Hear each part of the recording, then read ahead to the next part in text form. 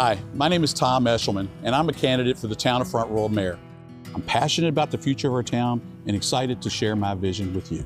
As a local entrepreneur and businessman, I know what it takes to sustain and grow a business.